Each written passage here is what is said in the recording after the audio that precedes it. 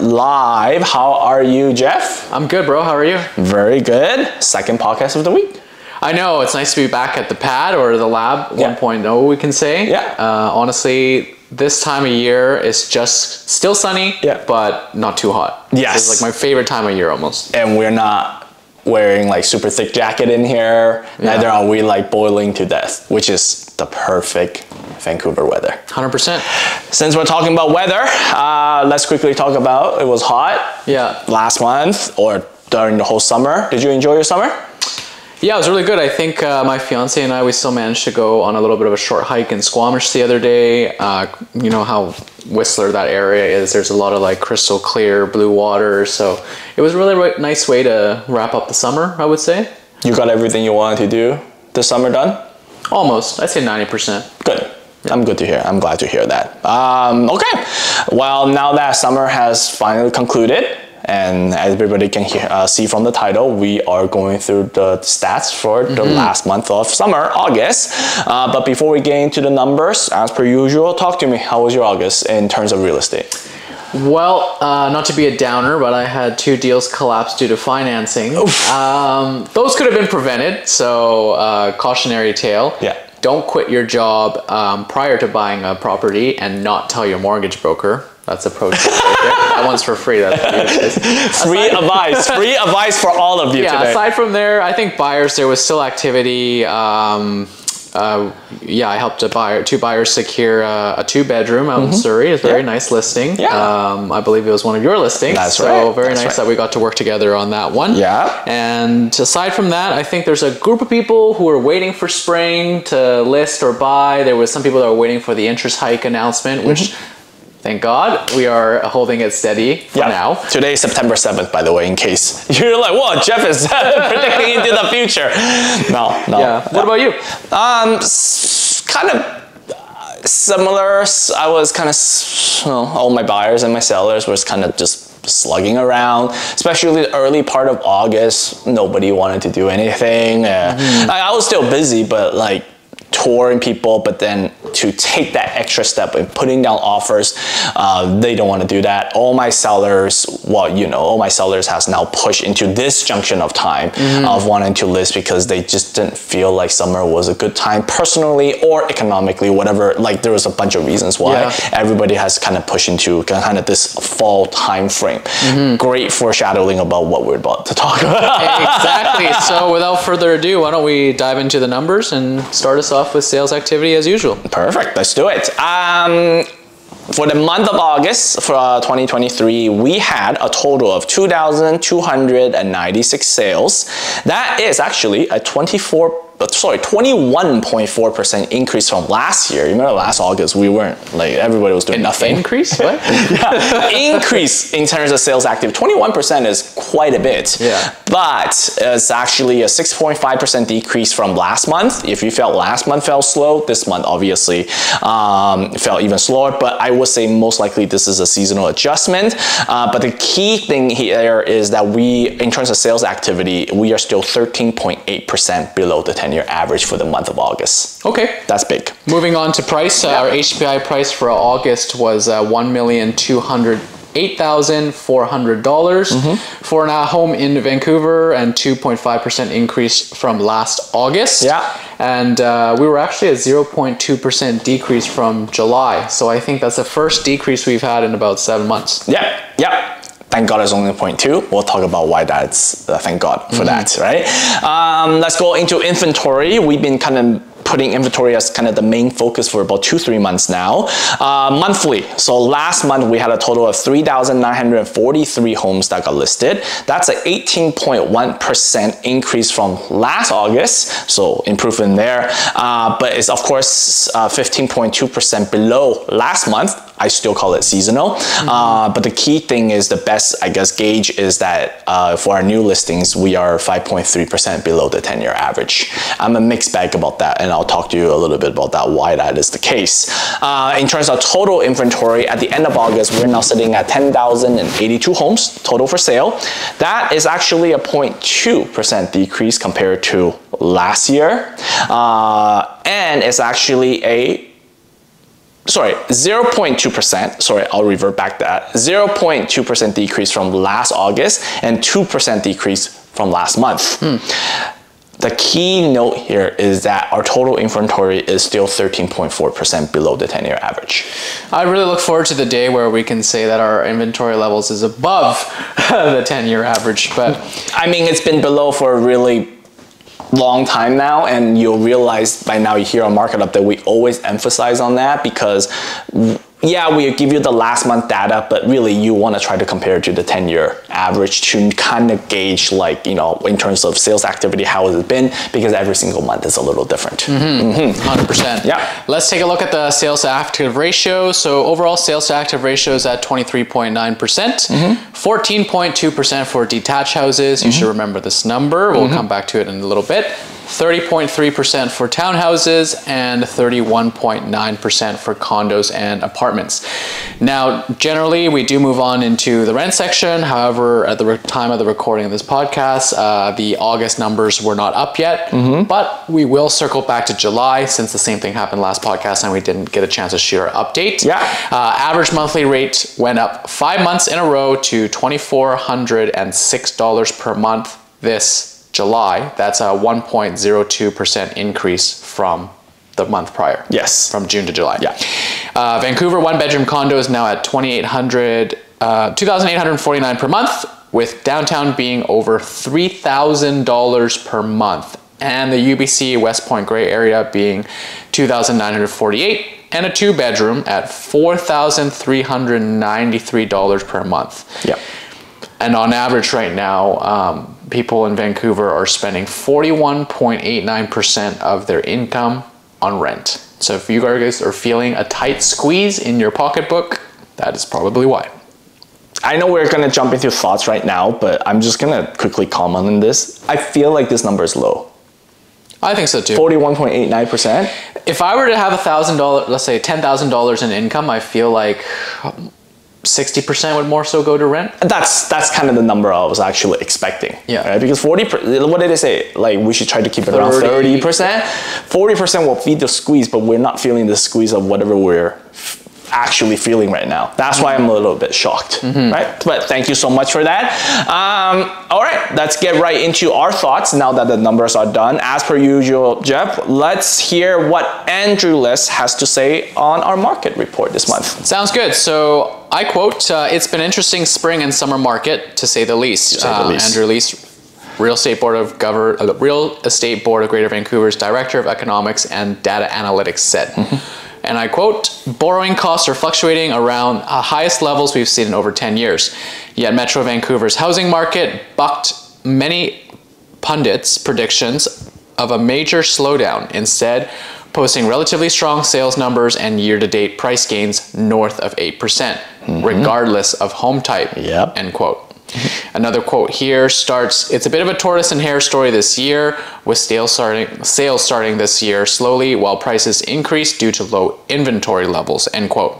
Lis says, quote, as fall approaches, sales have caught up with the price gains, but both metrics are now slowing to a pace that is more in line with historical seasonal patterns and with what one might expect given that borrowing costs are where they are, end quote.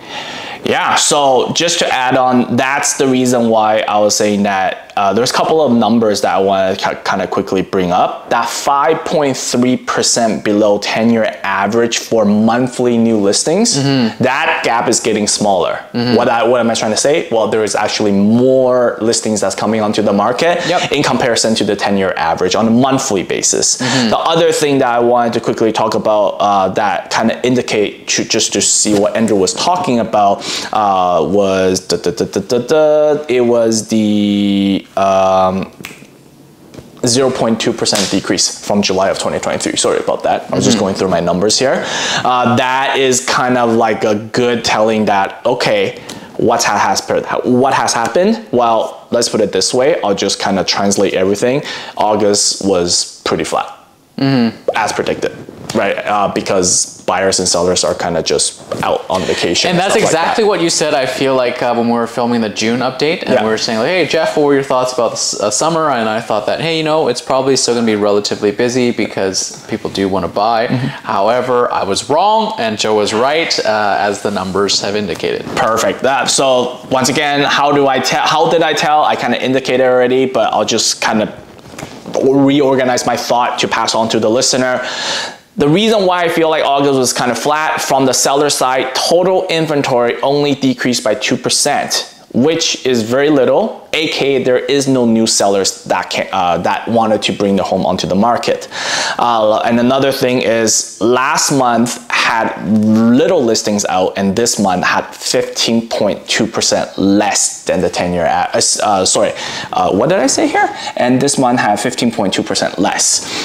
So basically meaning that our listings actually compared to last month has dropped even further, meaning that the sellers are completely on the sideline now and they just really wanted to enjoy their August vacation, right? Now from the buyer side, how do I know it was flat? Well, there was 6.5% decrease from last month and still 13% below 10-year average. And this is regarding, I believe, sales activity, 6.5% decrease. Okay, that tells you the buyers really ain't out there anymore. And once again, I kind of really quickly touch base on this. There was a 0.2% decrease in price. Yeah, even though it's negative, I don't want to get that out of proportion. 0.2%, I would say that the price kept flat from last month. I'd say that's a conservative thing to say too. Yeah. And what I'm trying to say is, you remember what I said? We have even less listings, but our prices did not go up for August. What does that mean? Well, that means that the buyer was also taking a break. Because if our listing was low, buyers are still up here, the prices would have shot up from last month. Yes. Yeah. Basic supply and demand. The demand was lowered a little bit for August, and I really look forward to what's going to happen in the fall, because generally, historically, it does have an uptick. Everyone's back to school. Parents have more time to go out and shop. And today being September 7th, I don't know if you saw the numbers, it's already kind of indicating that way already.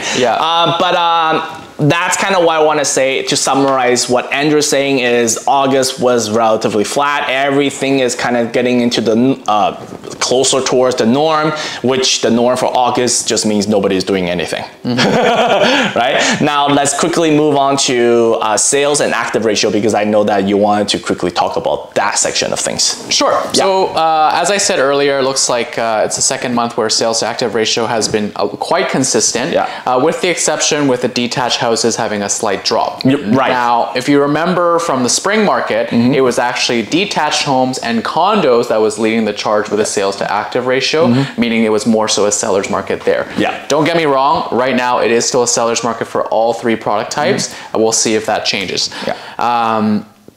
This is what I really wanted to highlight, is that it seems like the raising interest rates have really caught up with the detached house market, obviously because those are the ones that are most expensive. Let's quickly use an example, right? Okay. Average price of a detached home in Vancouver is around $2 million. Greater Vancouver. Vancouver is something else. Sure. Vancouver West, sure, $4 million minimum. Let's just say Greater Vancouver. Greater Vancouver. Actually, if you go to Stat Center and then you go Greater Vancouver and you go detached, it's actually sitting right at $2 million. Perfect. So $2 million, 20% down payment of that is $400K. That means you need to mortgage $1.6 million. In today's interest rate, we're gonna have a quote around 6.29%. That's a monthly payment of north of $10,500, just a little bit over. That's net, right? That's not even gross income. So let's take a little bit deeper dive into that. The biggest debt to income ratio we've seen is 70%. And that's if you know the mortgage specialist and you're like, hey, please, buddy, come on, can you help me here, right? Go ahead. Okay. That means they need to make $15,000 after tax to take home. Pre-tax to spend 70 or 30% on your income. That's $30,000 a month that you need to make. Or $360,000 a year. There's only one person in this room that makes over $360K a year. You mean the camera? And that ain't me. So what I'm trying to say is everyone knows the people or the category of people that are making that type of money in Vancouver is very, very limited. Yes. Can you see where I'm getting with this and why the detached market seems like it has slowed down a little bit? Yeah, I mean, if you break it down like this, regardless if they need a mortgage or not, they see these kind of numbers, they just go, oh, okay, this is getting a little bit daunting in a way. And I can see with all the detached houses that I've been selling or having buyers to buy, every single one of them is a cash offer. None of them is actually doing any finances because this is the stuff that you have to deal with. Yep. And with your example, this is a great example, by the way. But one more thing I was just say that this doesn't even talk about qualifying rates. You know, qualifying rate needs to be 2% high. Well, actually more than 2%. Oh, you're about 9% now. Yeah. So that means that potentially you need to make more than $360,000 to put a 20% down on a single detached house. And for an average house in Greater Vancouver real estate. Now you know why I had to correct you when you say Vancouver. I'm like, no, this is Greater Vancouver. Yes, I would really love to see like us to pop up a list on salaries or occupations that offer a salary of $400K or more in Vancouver, BC, and see what we come up with. Yeah, no, I totally agree. So, generally, I just wanted to add on with what you said about sales and active ratio. Now with single detached houses dropping to 14%, and I think this is the third month that it's been below the 20%. Yep. So it is now kind of officially shifting away from the seller's market. So at the end of the podcast, we generally give advices for buyers and sellers. Well, I'm going to jump the gun right now and give the advices to our buyers. If you are a buyer right now and you're thinking about upsizing, this is it. This is your market. Yep. Why? Because your condo or your townhouse, whatever you're trying to sell, is still within, well, deep into the seller's market. But the house that you kind of want to buy, the competition has definitely lowered. You might be able to get a deal. You might be able to even do an inspection. Whoa. You're saying you might be able to put some subjects on it? Isn't that crazy? You don't have to fight. You have to go through all these multiple offers should the numbers continue the way it is for single detached houses. So I won't wait till the end of the podcast. I'm just going to give you it right now. Buyers, this is the time, especially if you're upsizing.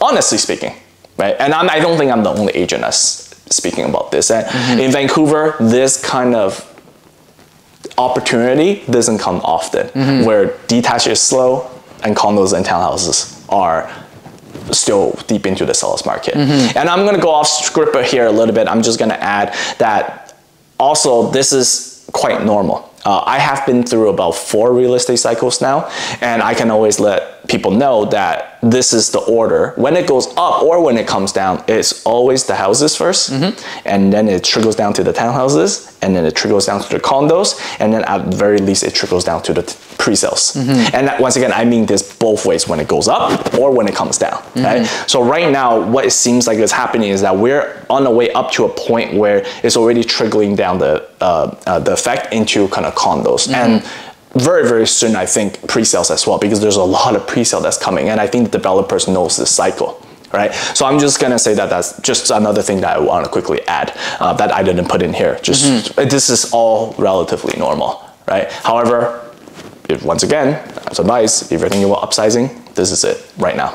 Yeah. Okay, that's all I wanted to say in regards to kind of the sales and active ratio. I just wanted to spend a quick sec about your favorite topic, which is rent. I know that we didn't have the last month's data. However, since you're the expert of this subject, I would like to get your take on it. What do you think is going to happen for the report for August? Do you think the rent went up, stayed flat, or actually came down a little bit? I'm actually so curious. Yeah. Well, first of all, I'm going to say that I'm always leaving a little room open to be wrong. But my gut feeling is telling me that we'll probably see an increase of about $40 to $50 a month for an unfurnished 1-bedroom unit. Couple of reasons why. Number one, summertime is generally when people, I feel like, do like to move or are hunting for new apartments, especially if you're near any university campus. So I can imagine the UBC market is buzzing right now of people trying to get ready for September, or it's already kind of late. It's already late. Last month already looking to move in. Not to mention, I'm not sure if you guys saw the article the other day about how Canada undershot their new immigrants by about just a casual million people. I'm gonna swear. I'm like this close to swearing already. And I was just talking to 2 different clients the other day who were in the same situation where they were served a 2-month notice to move out, and then now they have to buy a place. So I do feel like the activity is there. Has the inventory changed? Nope. You and I have talked about, like, let's say there being more Airbnb units coming onto the market if they were to change the policy. We already said that that's still not really going to change the demand or the supply enough for us to see the average rent to drop by over like $100 or $200. Yeah. So given those reasons, I feel like we're still going to see an increase in rent over the last month. Okay. I like the crystal ball that Jeff is kind of trying to play with. But I do agree with you. I can't see any reasons for rent to come down. Yeah. And especially that we're moving into September, because remember, we're talking about August, not talking about September. Like people are getting desperate, and when people are desperate, they're willing to spend the big money. And I think globally, like at least in North America, everything that I've read is that the millennials, Gen Zs, their debt is just stacking on more and more and more and more. So I really don't see a world where why would the rent go down? There's no reason for it to go down. It's true. It's true, because the core issues of everything that we talked about for the last, I don't even know how many months it is now, none of them has been addressed. Yeah, exactly. Okay, but there is one thing that you talked about, and let's spend some time on it, which is the Airbnb. Your new favorite topic. It's my new favorite topic. No, it was because we talked about it last month, like you said, but we have an update this month. Yeah. And you know what? Let's just pick each other's brain to see how this is. In case you're living under a rock, it's actually no. I know still a lot of people don't know about this, but New York City has actually just implemented their new Airbnb rule that I want to quickly share with you. And basically, I would like to say, just kind of jump the gun and say this basically will kill Airbnb in the city of New York, or Manhattan, I guess, right? Which, depending on where you're at, it might be really needed, because I also learned that New York City 1-bedroom is now north of $5,000 USD. Nice. So just about $7,000 or like 6,500 Canadian. We have a lot of room to grow here, Jeff, in terms of our rent. That's what I'm trying to say. It's crazy. I'm joking. But in case you are not aware, let me just quickly do this of the new law that New York City just passed in point forms. Number one, I think it's starting next week, actually. If you're a host of Airbnb, you must register with the city in order for Airbnbs and other companies to actually get paid out. Other companies, VRBO and stuff like that, they must check if the host registration has been approved. Apparently, if it's not approved, Airbnb and them don't get paid. So they're basically putting the responsibility to these short-term rentals. I know of this system. I think Japan has been doing this for a really long time now, basically saying you have to register, because I think people are avoiding taxes and stuff like that. But the biggest difference between Japan and New York City is Japan has a bunch of, they call it akiyas, or empty homes that is just there because of the population, whatever. Whereas New York City, we were just talking about 1-bedroom rent north of $5,000 USD. Right? Okay, so that's the first thing. The second thing is, not only do you have to register, Airbnbs going forward, you cannot have more than 2 guests staying at the same time. So that kills families. Like, you can't bring kids anymore. Are you talking about only like a 1-bedroom that can't bring more than 2 people, or any Airbnbs? Okay, and then here's another thing. You know why there's only limited? Because the hosts and the visitors, the hosts must physically be present during the guest stay and share the living quarters with their guests. So that means that those condos that you just Airbnb out, just go get the keys at a certain mailbox at a certain time, that's done. So family is done. Individual condos with nobody living in it, that's done too. Okay? And the last thing is,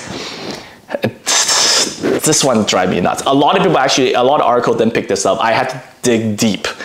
Hosts and visitors must leave the doors inside the dwelling unlocked so the occupants can access the entire unit. So you can't be like, this is my storage room, I have it locked. When I did Airbnb, actually the most recent example is when I went to Osaka with our group of friends. Every Airbnb, there's one room that you just can't open. And you know, my girlfriend Rita was always like, what's behind this door? Da, da, da, da, da. Well, apparently in New York City, starting next week, you can't even do that anymore. It sounds like they're just trying to regulate it so tightly that people will not be motivated to even try. Basically. And that's not an uncommon tactic.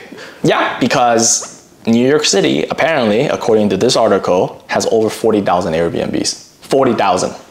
We have what, 1,000? No, I think last time I quickly checked, I mean, there's probably more than that, but just on the market available that I saw, that I chose something that's 1 month out. I think downtown, well, not downtown, like in Vancouver, including east side and west side, was like 1,900. Okay. So let's assume that some of those booked, but it was like what, 3,000? It's not 40,000. Right? So what this all mean, I kind of already stated it. This is basically going to kill Airbnb, like completely.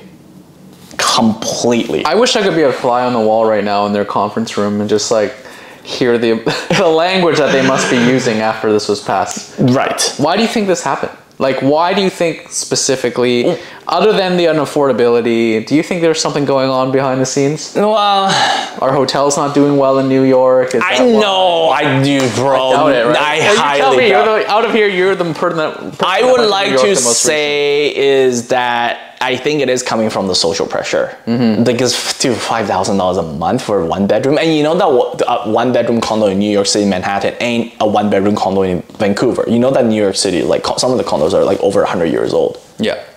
And imagine paying $5,000 USD. And you probably don't get a parking. We both watched Cash Jordan and we're basically the type of property that's been showcased. You literally have to walk up. There's no elevators for you, right? So that's the first thing. Manhattan, Airbnb, you're done, right? Second thing is I can probably see, because I do know that a lot of people are so accustomed to Airbnb now because they get the washer and dryers, they get the kitchen and stuff like that. So I think New Jersey and Brooklyn, their Airbnb is going to be off the rockers. Like they're all just going to go there until the government do something about those cities. Right? Those are the two things I immediately thought of. Then, of course, coming down to the main question, I'll ask you first. Do you think this is going to be successful into curbing the rental crisis in New York City? Because I'm not going to talk about is this going to be killing Airbnb. Yes, it's going to kill Airbnb in that specific city. But is it going to help, knowing that fact that there's 40,000 Airbnbs that's out there? I think it'll definitely make a shift. It's going to make a big splash. And things are going to change pretty drastically very quickly. But yes, they have all these new restrictions. How quickly and efficiently are they going to be able to start enforcing them? I don't know. What's the lag going to be like? Is it 3 months from now? Is it 6 months from now? Is that infrastructure going to be a year out from now until we see a change? That's what I have a big question mark about. Very good question. So in the article, they're saying that they had some of these rules for Airbnb back in New York City, like years ago, apparently. Yeah. But they didn't have anyone to enforce it. Yeah, you telling me that someone's going to go check 40,000 homes on the daily to make sure every single door is unlocked? So now, because of the social issue, what New York City is that they are getting staff in there to make sure that this gets followed to a T. It's a bunch of bullshit to me. It's just, I don't see it being able to be enforced to that degree. I honestly don't. Okay. I mean, I would like to say, I mean, it all depends on how much money they want to throw at this problem. Because there's a money issue, right? You're just hiring staff, right? My second question is, what I'm sorry, let me revert that. My second question is, do you think other cities going to pick up? I'm not talking about Vancouver specifically, I'm talking about other cities in North America or even in Europe. Potentially. I think yes. I think people will give it a try. Because there's going to be a lot of public outcry about like, hey, look, even a big city in North America like New York is doing this. The government, you have to do something to help.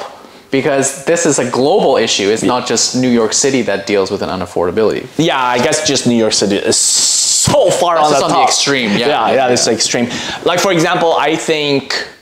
Well, I almost say San Francisco, but I mean, their downtown is dying on its own without any Airbnb issues. I'm not going to get into that. But I can see like a place like Hawaii. I can see a place like Miami. I can see a place like LA implementing something like this. So does that mean everyone's going to start buying timeshares again in Hawaii? I mean, it depends. If the government really wants to play hardball, and they're getting enough social pressure now, for at least in the United States, that they need to do this. This could revert back to, you know, your B&Bs. I guess capitalism doesn't win every time. Well, are we really, truly still in a capitalism? I'm not going to get into that, right? Yeah. And lastly, do you think this is something Vancouver should pick up and do? I would like to say no. Okay. But I feel like sometime it is going to come up. And why no? I just want to stay on that topic. Why no?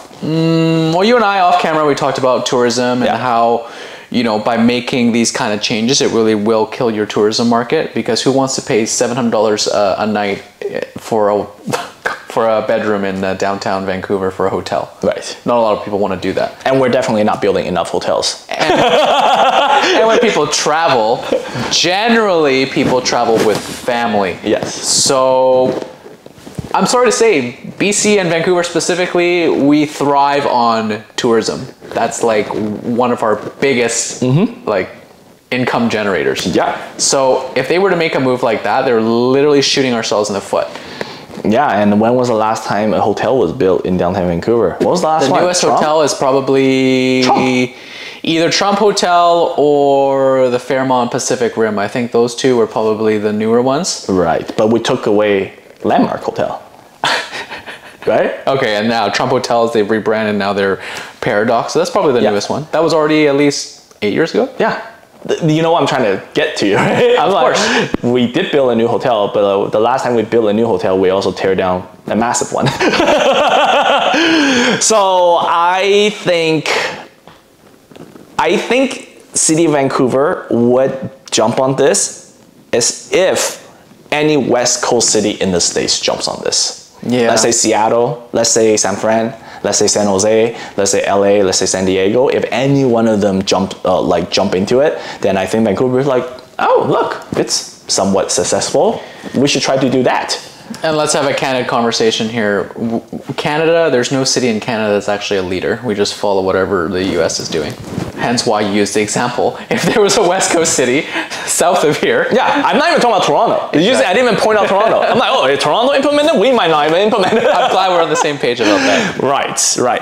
It is just so interesting because for me, personally, we got to understand that this came from the States. And the States is the godfather of capitalism. And New York is the big apple. So they signify like, this is where capitalism can take you.